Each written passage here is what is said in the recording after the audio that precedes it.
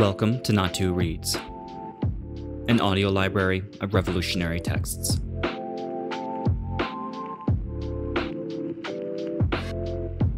Fundamentals of Political Economy. From the Youth Self-Education Series.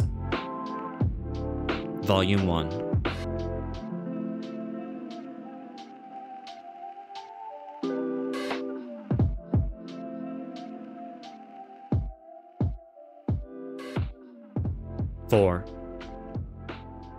How the capitalists exploit and oppress the workers.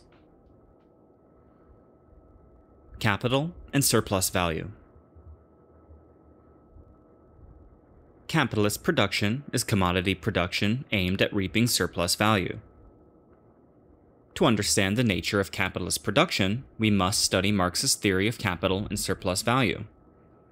Only by equipping ourselves with this theory can we understand the exploitative relation of capitalism, realize the inevitable extinction of capitalism and the inevitable triumph of socialism, appreciate the historical mission of the proletariat, and become conscious revolutionary soldiers of the proletariat.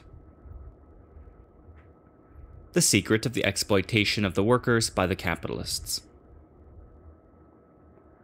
The conversion of labor power into commodities is the precondition for the production of surplus value. Every old worker from the old society has a family history full of hardship and suffering. In the old society, the workers, quote, ate like pigs and dogs and toiled like buffaloes and horses, end quote. They, quote, worked until they were old, and their lot was worse than a blade of grass, end quote. They were oppressed politically, and their livelihood was uncertain. But the capitalists never worked. They bossed the workers around and led extravagant and degenerate lives. Their wealth increased all the time. Why? Marx's theory of capital and surplus value revealed this secret and scientifically answered these questions. How did Marx's theory of capital and surplus value reveal the secret of the capitalists' exploitation of the workers? We must start from that special commodity, labor power. Labor power means human work, the sum total of a person's physical and mental effort. But only in the capitalist society is labor power a commodity. There are two conditions under which labor power becomes a commodity. First, the laborer is a free man. He is free to sell his labor power as a commodity. Second, the laborer has nothing aside from his labor. He has no means of production or means of livelihood, and must sell his labor power to live. These two conditions occurred when the feudal society collapsed, and in the course of polarization between the small commodity producers and primitive accumulation. The employment of workers by the capitalist consists of buying their labor power and converting them into hired slaves. Once labor power becomes a commodity, it possesses value and use value, like other commodities. The value of labor power, like the value of all commodities, is determined by the amount of socially necessary labor power for its production and reproduction. The capitalist must maintain the labor capacity of the worker if he wants him to work for him. To maintain the worker's labor capacity, it is necessary to feed, clothe, and shelter him, and provide him with means of livelihood. Therefore, the value of labor power must include, first of all, the value of the means of livelihood needed to maintain his sustenance. At the same time, workers grow old and die. In order to maintain the capitalist exploitative system, the capitalist needs new workers as replacements. Therefore, the value of labor power must also include the value of means of livelihood needed by the worker to support his children and other dependents. To more fully exploit the worker, the capitalist generally requires him to master certain skills through general education and training. Thus, the value of labor power must also include the cost of education and training. But this amounts to very little. In general, it can be said that the socially necessary labor needed for the production of labor power is the socially necessary labor needed for the production of the above-mentioned means of livelihood. In other words, the value of labor power is the value of the means of livelihood needed to keep the worker alive and his offspring growing. As for the use value of labor power, it is different from the use value of other commodities. Labor power is a special commodity. its use value possesses a special characteristic. When the use value of other commodities, like food grains and clothing, is consumed, no new use value is created. But the use of this special commodity, labor power, that is, the worker's work, can create value, and, moreover, can create value which is higher than the value of the labor power itself. Quote, "When the capitalist purchases labor power, it is this augmented value in which he is interested." End quote. This difference is called surplus value. The surplus value expropriated by the capitalist comes from the exploitation of workers. How then does surplus value arise? Let us examine concretely the production process of surplus value.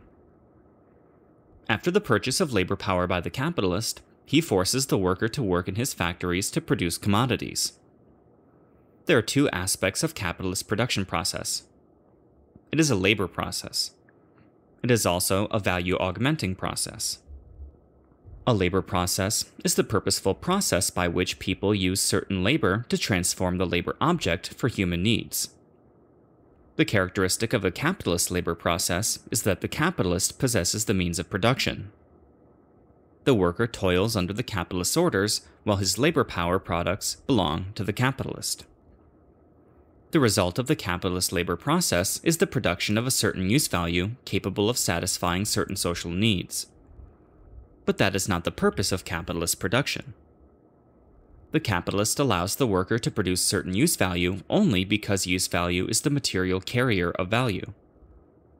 If he does not provide some use value, there will be no demand for his commodity, and the value, including surplus value, produced will not be realized. The capitalist production process is also a value-augmenting process. When the workers produce use value, they are also using their active labor to create new value. The new value which the workers create is higher than the value of the labor power itself. This is called value augmenting. This value augmenting is the ultimate goal of the capitalist. The value augmenting process is the major theme of the capitalist production process. Take the example of cotton yarn production. The capitalist first purchases enough means of production for a worker's 12-hour workday. Suppose the value of these means of production is equal to 48 hours of labor, totaling 24 yuan. He also purchases a day's labor power from a worker. Suppose the value of a day's labor power is equal to 6 hours of labor, totaling 3 yuan. Then the worker is made to spin yarn. Since what the capitalist has purchased is a day's labor power, he will not ask the worker to work for only 6 hours. Suppose the worker toils 12 hours a day. Then the value of the cotton yarn produced is equal to 60 hours of labor, totaling 30 yuan, of which 24 yuan is transferred from the means of production, and 6 yuan is the new value created by the worker in 12 hours labor. In this labor process, the capitalist gets only 27 yuan, of which 24 yuan are used for purchasing means of production and 3 yuan for paying wages. The remainder is 3 yuan. This is the augmented value created by the worker and expropriated by the capitalist. The process of value augmenting is the production process of surplus value. What takes place above still follows the principle of equivalence and exchange, but value is augmented and surplus value produced. The key of this process is that the capitalist obtains the right to use the labor power he has purchased. Quote, "The use value of the labor power, that is, the labor itself, belongs just as little to the vendor as the use value of oil which has been sold belongs to the oil dealer. The owner of money has paid the daily value of labor power. Consequently, its use during the day, the whole day's labor, belongs to him. The daily sustenance of labor power only costs half a working day, although such labor power can be in action the entire day. Consequently, the value which its employment creates in a single day is double its own daily value." End quote. That the capitalist can build larger factories and accumulate ever more wealth is due to the fact that the value created by labor is far larger than the value of labor power, and the difference is expropriated by the capitalist. Through the analysis of the production process of surplus value, we can see clearly that surplus value is created by workers in the production sphere. But to conceal the exploitation of workers, the bourgeoisie and their agents insist that the new value obtained by the capitalist comes from the circulation sphere. We must thoroughly expose such lies. Surplus value cannot be explained by saying that the buyer buys commodities below their values or that the seller sells commodities above their values, since the gain or loss obtained through the transaction will be offset by the change in roles between buyers and sellers. Neither can surplus value be explained by deceit, because even though deception may increase the welfare of one party at the expense of another, it cannot increase the total wealth of both parties. Quote, "The whole capitalist class of a country cannot become richer by deceiving themselves." End quote. If there is any relation between surplus value and the circulation sphere, it is the fact that the capitalist cannot divorce himself from the circulation sphere in buying labor and selling commodities. In the circulation sphere, the capitalist buys labor power which provides the condition for producing surplus value. And the capitalist realizes this surplus value through selling his commodities. In any case, surplus value can only be created in the production sphere and not in the circulation sphere. Surplus value can only be the product of the capitalist's exploitation of the worker in the production process. Once we understand the secret of capitalist exploitation, we can appreciate the nature of capital and the basic economic law under capitalism. Capital is a value that can bring about surplus value, or it can be said to be a value with self-value augmenting power. Capital is not a simple thing. It expresses the capitalist mode of production, namely the class relations whereby the capitalist exploits the workers. This relation, expressed by capital, is a result of historical development. Means of production and money existed before the emergence of the capitalist mode of production. But only under the capitalist mode of production, when capital is owned by the capitalist and is used as a means to exploit the worker's surplus value, does it become capital. Marx pointed out, quote, "The Negro is simply a Negro. Only under some conditions does he become a slave. A spinning machine is a machine for spinning cotton. Only under some conditions does it become capital." End quote. Bourgeois economists insisted that the means of production is capital. According to this reasoning, the stone implements and wood clubs used by primitive man were capital. The purpose of their fallacies was to conceal the class relations among people with the relations among things, to conceal the nature of capitalist exploitation, to negate the fact that capital is a historical category, and to explain capitalism as eternal and existing from time immemorial. Marx pointed out in his analysis of the capitalist mode of production that, quote, "To produce surplus value and to make money is the absolute law of this mode of production." End quote. This law of surplus value is also the basic economic law of capitalism. It reveals the objective purpose and nature of capitalism. There would be no capitalist production without the production of surplus value.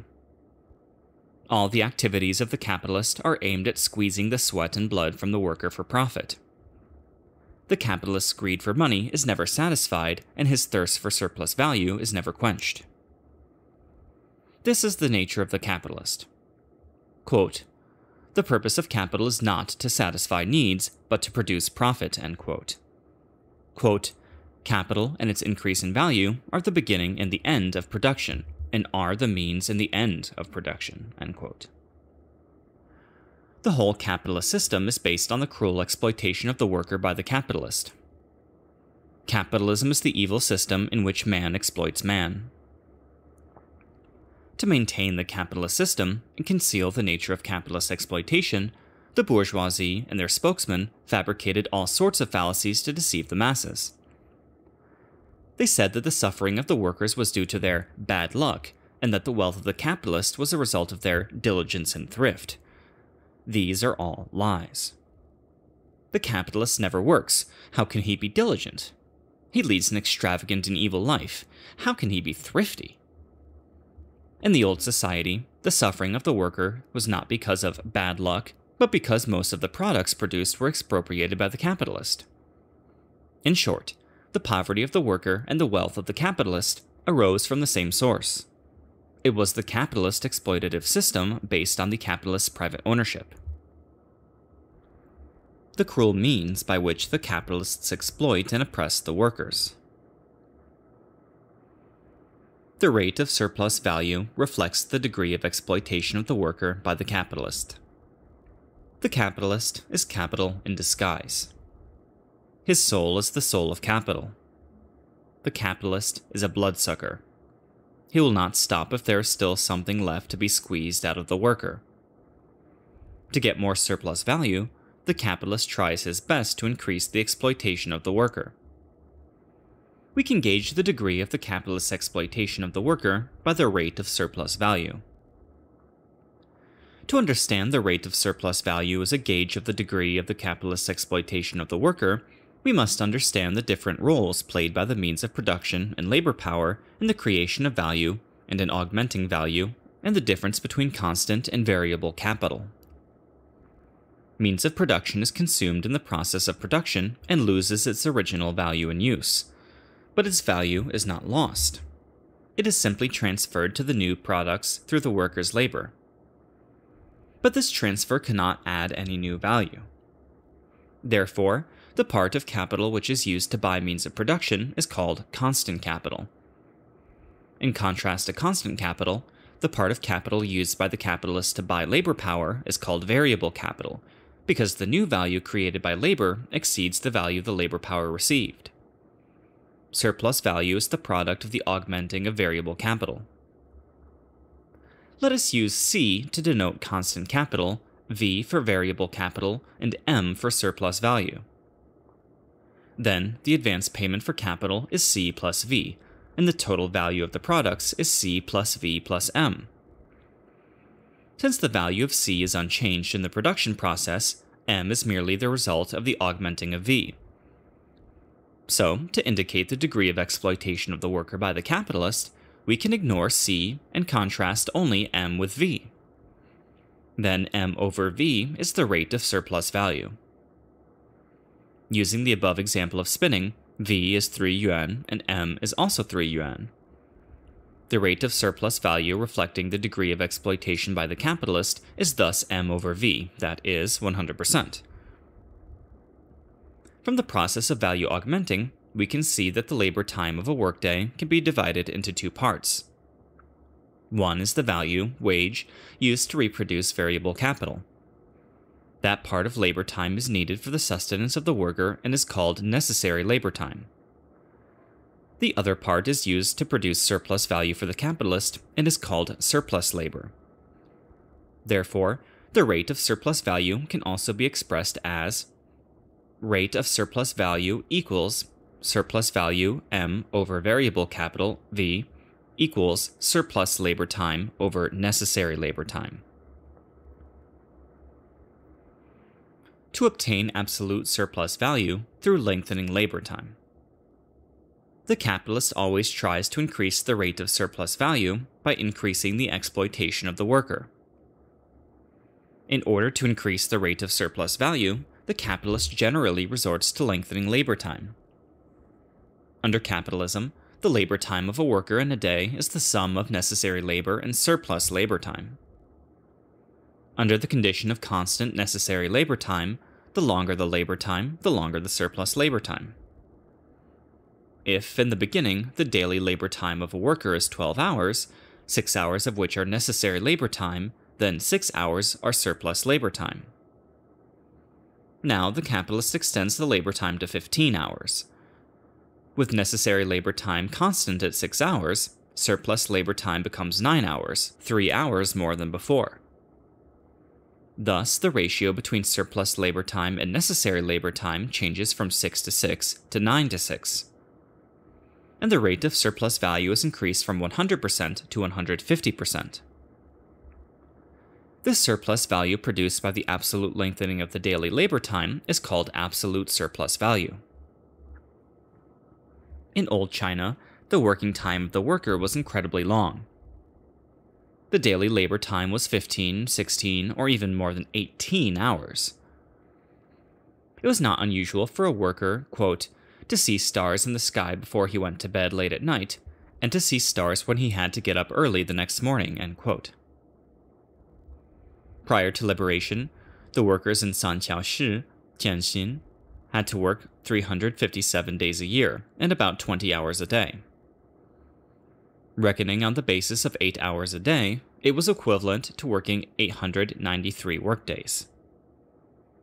1 year's labor was equivalent to nearly 3 years. To lengthen the labor time of the workers, the capitalists thought up all kinds of restrictions, such as 10 minutes for meals and registration before going to toilets. They even resorted to the mean trick of setting the clock back. The longer the workers' labor time, the longer the surplus labor time, and the longer the absolute surplus value obtained by the capitalist. Under the cruel exploitation of the capitalist, this constant physical exhaustion severely strained the worker, often resulting in early death. Though the lengthening of labor time by the capitalist to increase exploitation is an easy method, it inevitably leads to opposition from the worker. At the same time, the capitalist cannot extend the work time to 24 hours a day because there is a physical limit to labor power expenditure. Thus, the capitalist adopts another, more obscure method by shortening the necessary labor time and thus lengthening the relative surplus labor time to increase his exploitation of the worker.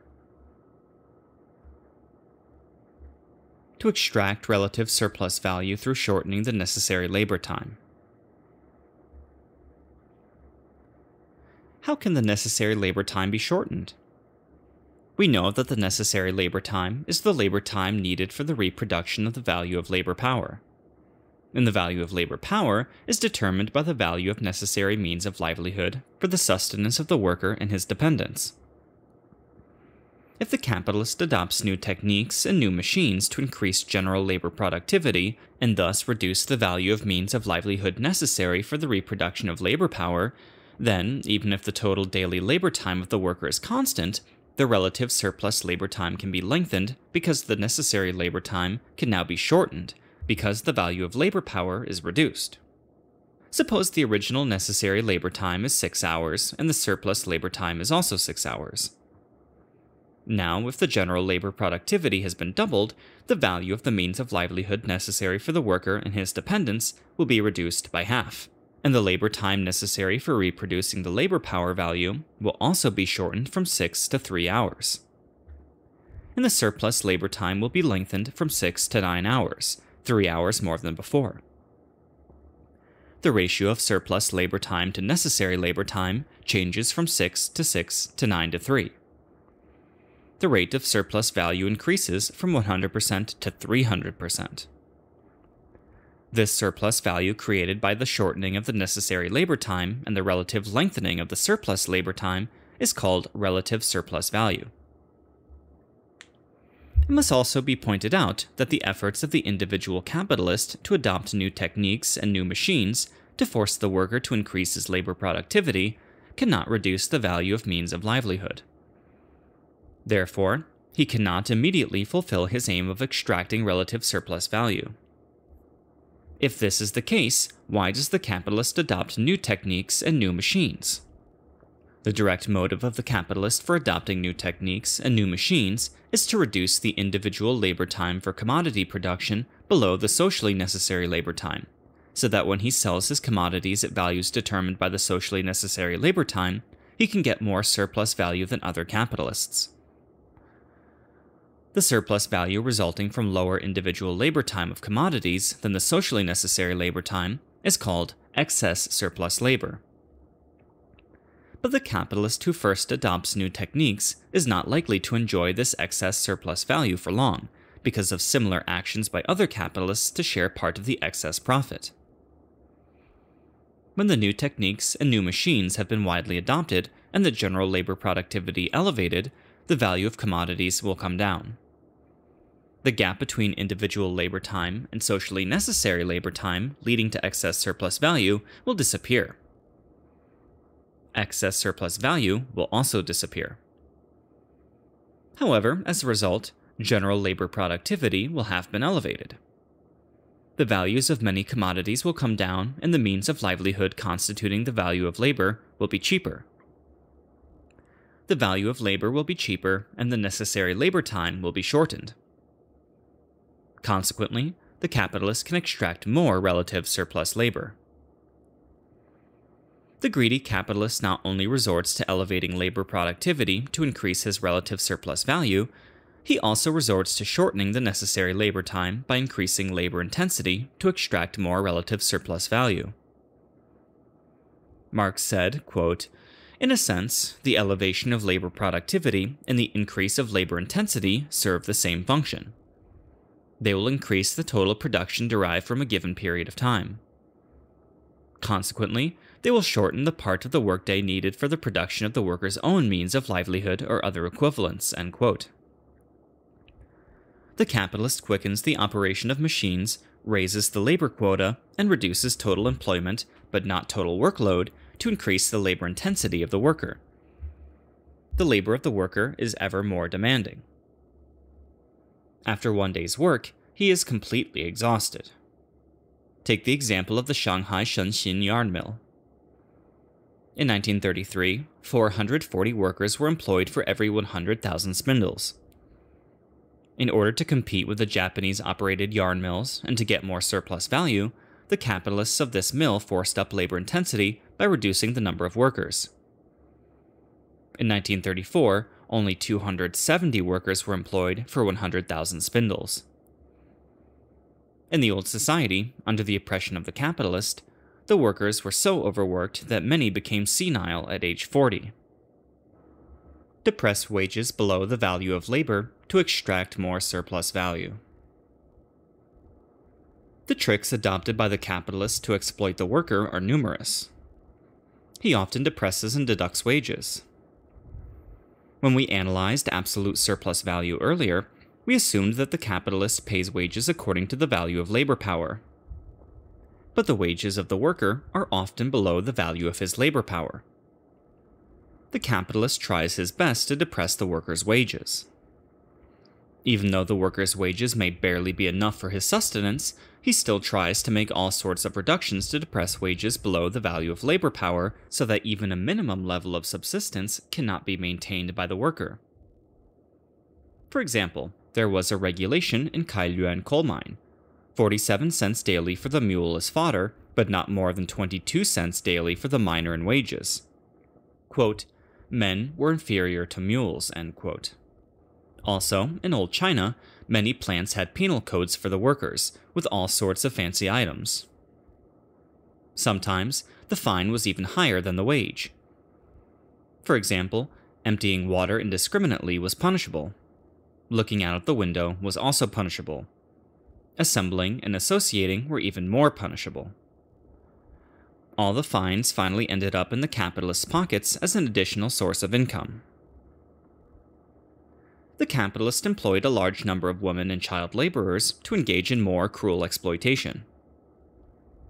With the employment of a large number of women and child laborers, workers' wages were often reduced to below the value of labor power. The wages of women and child laborers were even lower. In old China, women worked for more than 10 hours daily, just like men, but their wages were only 2/3 or half that of men. The wages for child laborers were even lower, often only half that of women. Some capitalists merely provided some cheap meals with no money wage. The capitalists treated the young apprentices and the child laborers as less than human. Marx pointed out that the capitalist, quote, "extracts silk out of the blood of children who are so young that they have to be helped at their workshop," end quote. Children in the growing stage and at school age were underfed, underclothed, and tortured by the capitalist. They were often beaten up and cursed. A large number of child laborers perished under the cruel exploitation of the capitalist. In capitalist society, the capitalist not only cruelly exploited the worker, he also ruthlessly oppressed him. In old China, many capitalists stipulated plant regulations to oppress the worker. The 10s or even 100 penalty code items stripped much of the worker's freedom. Examples were, quote, "searching before and after work," end quote, and, quote, "the management has the right to fire workers," end quote. The plants were like prisons, and the workers were like prisoners. Some capitalists even had military and police forces stationed in the plant to oppress the workers.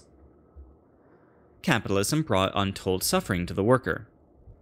It is an evil, exploitative system. But renegade Liu Shaoqi tried his best to defend the capitalist exploitative system and advocated that, quote, exploitation has its merits, end quote. He even said, quote, capitalist exploitation is not only not evil, it has its merits, end quote.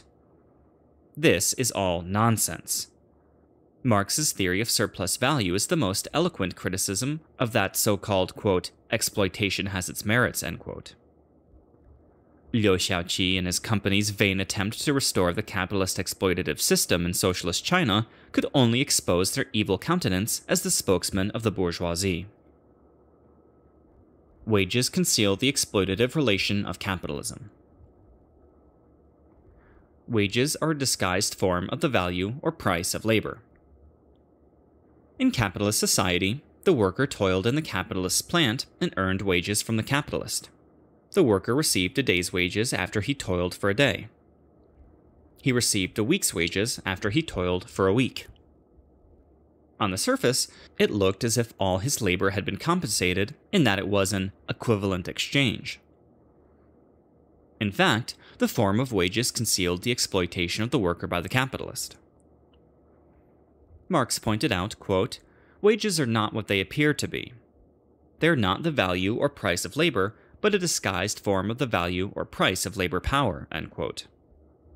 The wages advocated by the capitalist as, quote, the value or price of labor, end quote, are entirely fictitious.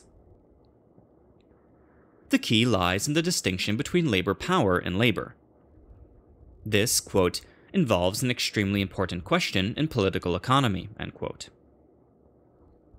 Under the capitalist system, what is being sold and bought as a commodity is labor power, not labor. Why is labor not a commodity, and why can it not be bought or sold? This is because, first, if labor is a commodity, it should exist before it is sold, just like other commodities. But in fact, labor is the exercise of labor power. It does not exist before it is sold. It exists only after it is sold and used in the labor process. Also, once the worker's labor is hired out, it no longer belongs to the worker himself. His labor belongs to the capitalist. Second, if labor is a commodity, according to the requirements of the law of value, it must be exchanged for equivalent value. Then the capitalist should pay the worker the full value created by the worker as his wage and his payment for the worker's labor. If this were the case, then the capitalist would lose his source of wealth and surplus value would be abolished. There would no longer be capitalism. Third, if labor is a commodity, it should have a value. How should this value be determined? We know that the value of all commodities is determined by the amount of embodied labor. If the value of labor is also determined by the amount of labor, the result is to evaluate labor with labor. This is a tautology. From this, we can see that labor is not a commodity. It has no value. There is no such thing as, quote, the value or price of labor, end quote. Under capitalism, the capitalist purchases labor power from the worker, but not labor. The wage paid to the worker by the capitalist is equivalent only to the value of the labor power. The remainder of what the worker's labor creates over and above the value of the labor power is surplus value, which is exploited by the capitalist.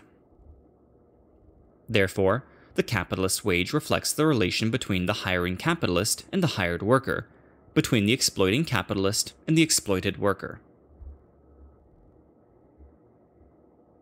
The downward trend of the real wage of the worker. The capitalist usually pays wages in money form. When the worker sells his labor power, he obtains a certain amount of money. The wage expressed in money form is called the nominal wage. The amount of money cannot reflect the actual standard of living of the worker. The real standard of living can only be reflected by the amount of means of livelihood purchasable by the money wage. This wage that reflects the real standard of living of the worker is called the real wage. The nominal wage and the real wage are not always the same. with the nominal wage held constant, the real wage can decline. When the purchasing power of money declines and the prices of the means of livelihood go up, the same amount of the nominal wage can only be exchanged for a smaller amount of means of livelihood. Then the real wage falls. Sometimes, even if the nominal wage goes up a bit, but less than the increase in prices of the means of livelihood, the real wage will still decline. In capitalist society, there is a downward trend in the real wage of the worker. The bourgeoisie always use inflation, price increases, and rent hikes to increase the gap between the nominal and the real wage and to exploit the worker. In old China, quote, wages increased at a snail's pace while prices went up like a balloon, end quote. To maintain their reactionary rule and plunder the people, the Chiang Kai-shek dynasty quickened the operation of the money printing press. In the 12 years between 1937 and 1949, the issue of notes increased by 140,000 million times, and the price index increased by 8,500,000 million times. The worker in old China had more than his share of suffering from inflation. On the eve of the collapse of the Qiang dynasty, on every payday, quote, the price of rice jumped 3 times while one trudged across the street, end quote. In old China, the worker not only was paid a low wage, but what he could buy with it was even less. The wage was not worth a damn. It was almost impossible to support a family. Sometimes, after strikes, the nominal wage might go up a little, but prices went up a lot more. The lot of the worker was getting worse every day. What was even worse, the rents were very high. Even a run-down thatched shed cost a fortune. Marx and Engels pointed out, quote, after the exploitation by the plant owner, another group of bourgeoisie, landlords, proprietors, and pawnshop owners, were waiting to take turns getting their shares from the workers' wages, end quote. The working class struggles against capitalist exploitation. The decline in real wage reduced the majority of workers to cold and starvation. The working class naturally rose to oppose capitalist exploitation. The economic struggle which the working class undertook to increase wages in order to protect their right to survive and to oppose the cruel exploitation of the bourgeoisie was very significant. This was because it not only delayed the decline of real wages, but it was also able to strengthen the unity of the working class, elevate their class consciousness, and temper their combat spirit. But we must not exaggerate the significance of economic struggle. Marx pointed out that the working class, quote, should not forget, in this daily struggle they are only opposing the effect, but not the cause that produces this effect. They are only delaying the downward trend, not changing the direction of the trend. They are only suppressing the symptom, not curing the disease, end quote. Therefore, if the working class wants an ultimate solution, it cannot limit itself to economic struggles, but must also extend from economic struggles to political struggles, overthrow the reactionary rule of the bourgeoisie, and demolish the capitalist exploitative system. However, all sorts of scabs advocated. It is only necessary to engage in economic struggles. According to their fallacies, there is no need for the working class to seize political power through violent revolution and demolish the capitalist system. It should be contended with a little wage increase and some improvement in working conditions. These fallacies peddled by a handful of scabs were intended to vainly lead the proletarian revolutionary movement to the stray path of bourgeois reformism. They wanted the working class to serve as the capitalists' hired slaves forever. Quote, workers should not abide by the conservative motto, a fair day's wage for a fair day's labor. They should write on their banner the revolutionary slogan, do away with the system of hired labor, end quote. Major study references. Marx, Capital, Volume 1, Chapters 4, 5, 10, 17. Marx, Wage, Labor, and Capital. Marx, Wage, Prices, and Profit. Chairman Mao, The Analysis of Chinese Social Classes. Chairman Mao, The Chinese Revolution and the Chinese Communist Party, Chapter 1, Section 3, Chapter 2, Section 4. Review problems. How does surplus value arise? Why do we say that the production of surplus value is the nature of capitalist production? 2. What methods does the capitalist use to exploit and oppress the worker? 3. Why do we say that the capitalist wage is merely a disguised form of the value or price of labor power? 4. Why do we have to learn Marxist theory of surplus value? How do we use Marxist theory of surplus value to criticize Liu Shaoqi and company's viewpoint that, quote, exploitation has its merit, end quote?